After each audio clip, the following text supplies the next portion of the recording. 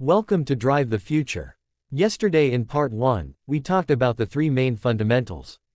We discussed the realistic ownership cost of $149 to $229 per month without needing any federal tax credits. We also went over the realistic delivery estimate of Q3 to Q4 2026. And we covered the expected 330 to 350 miles of dependable range with batteries built to last more than 15 years. Over 3,200 of you commented asking for part 2, so let's get straight to what everyone has been waiting for. Today, I am sharing the 4 major technologies that will decide whether you enjoy driving this car every single day, or whether you end up regretting leaving your old trustworthy sedan behind. I want to warn you before we continue that technology number 4 near the end will completely change how you think about ride comfort in any vehicle under $30,000. Let's begin with the foundation that makes everything else possible. This is why a starting price around $12,749 is not a fantasy number, it is engineering that can be achieved. I want to be very clear here. The Model 2 is not simply a smaller Model 3. This is Tesla's first vehicle created from the ground up on their next-generation EV platform, designed specifically to be affordable in a time when government benefits have mostly disappeared.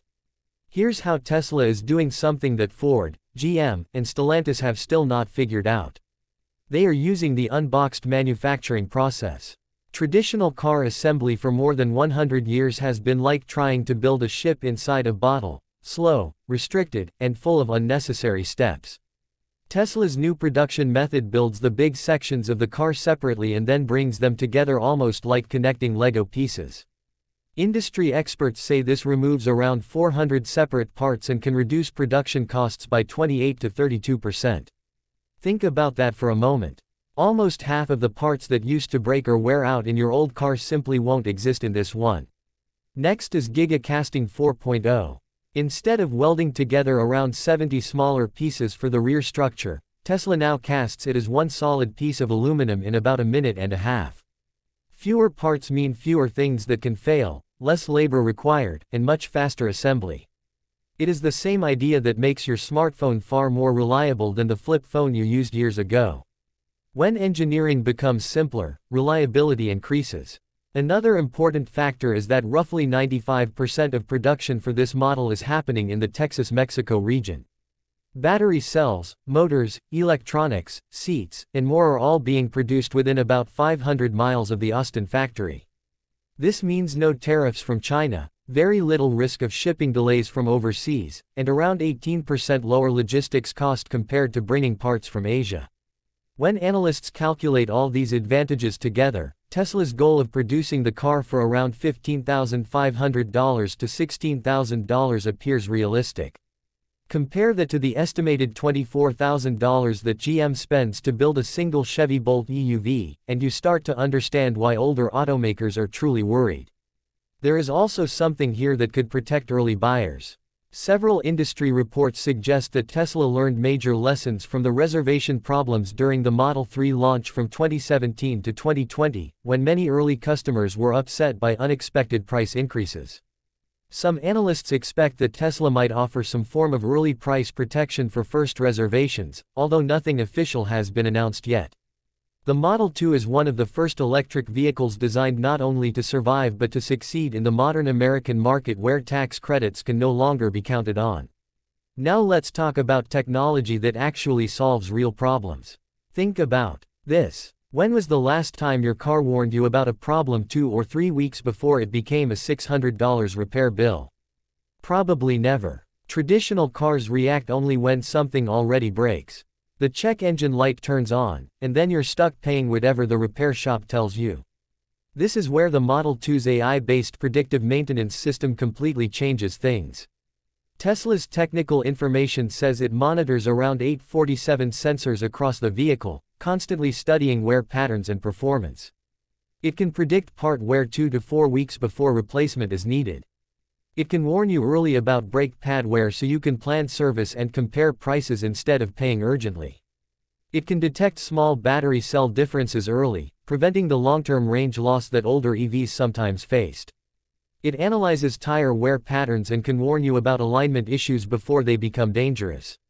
Experts estimate this could save most owners around $550 to $650 per year compared to the traditional, fix it after it breaks, approach.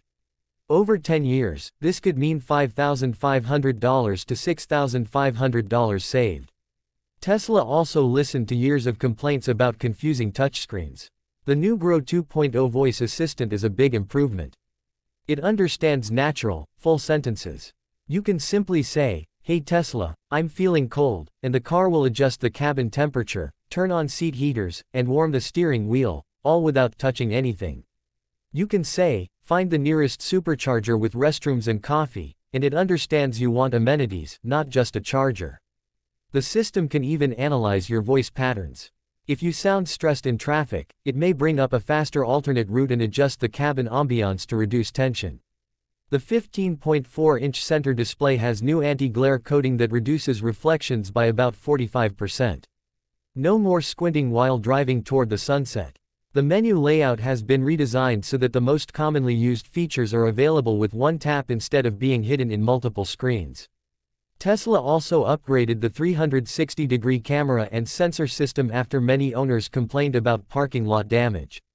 The improved bollard detection system aims to reduce scratches and dents by around 40 to 45% based on early testing. This is not just software. This is Tesla rethinking how people, especially older drivers above age 55, can interact more easily with vehicle technology. It is simpler, more intuitive, and more supportive. The Model 2 also brings real utility that cheaper EVs never offered. Whenever you drive over potholes, bumps, or uneven roads, your current car wastes that energy as heat. It just disappears. Tesla's new energy harvesting suspension reportedly captures some of that motion and turns it back into battery charge. It uses electromagnetic dampers that convert road vibrations into usable electricity. This can regain around 10 to 15 miles of range during normal city driving. The ride comfort is around 25% better than traditional suspension, and it adjusts automatically to the road surface. It stays firm on smooth highways and becomes softer on damaged roads. In areas with harsh winters like the Midwest or Northeast, where roads constantly break, this can add up to around 1,200 to 1,500 miles of recovered range every year. That is about $60 to $75 in electricity costs saved annually.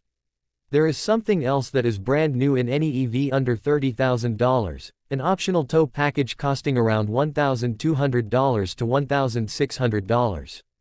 It can tow around 2,500 pounds of properly balanced weight.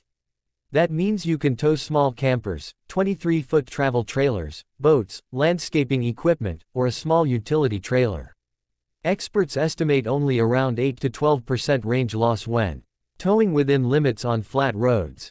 This solves one of the biggest reasons SUV and truck owners avoided EVs, the belief that EVs can't do real work. Based on these specs, they can, and at about half the cost of using a gas truck. Now we must talk about safety tech without ignoring the past. Tesla overpromised full self-driving for about 5 years, and that damaged trust.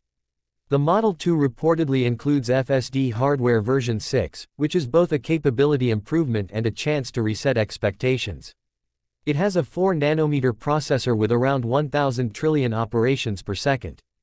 It has 12 high-resolution cameras capturing 10K footage at 60 frames per second.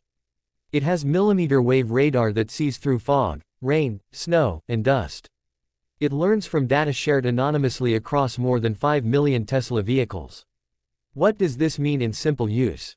Augmented reality navigation can project arrows directly onto the windshield area, helping you follow directions without looking down at a screen.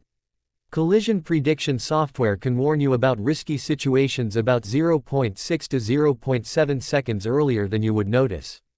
That small time difference can prevent crashes that would cost thousands of dollars. But here is the honesty that should have been communicated years ago. This system is still level 2 autonomy. You must keep your hands on the wheel. You must pay attention at all times. It is advanced driver assistance, not a self-driving taxi. Tesla wants to reach level 3 on some highways by mid to late 2026, but based on past delays, you should stay realistic. However, early data shows the system drives smoother in heavy traffic than many younger drivers and maintains safer distances than most human drivers. It won't drive you to the store while you nap, but it will make you safer and less tired on long trips. Some insurance companies are already looking at giving 10 to 15% discounts for drivers using advanced assistance systems. The Model 2 shows Tesla's complete strategy for competing without federal incentives. And based on everything we see, it looks like they might actually succeed. The year 2026 could be when the EV market resets completely. Now I need your thoughts. Which older automaker is at the most risk when the Model 2 launches? If you think Chevy Bolt owners will switch, comment GM. If you think F-150 Lightning owners want a cheaper second EV, comment Ford. If you think Prius owners are ready to go all electric, comment Toyota. If you think Civic or Accord owners are ready to move on, comment Honda. Second question, do you think Tesla can really deliver a $149 per month ownership cost? If yes, comment 149. Third question, after watching both parts, what is your biggest concern now?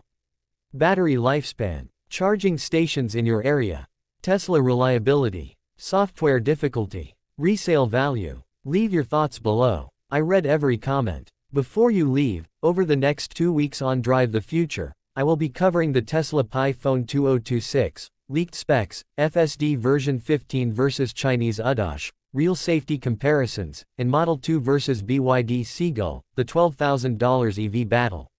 Make sure you subscribe to Drive the Future and turn on notifications because the next 90 days will heavily influence the next decade of transportation in America. Thank you for watching, and I will see you in the next deep dive investigation. Don't forget to subscribe to Drive the Future for more updates.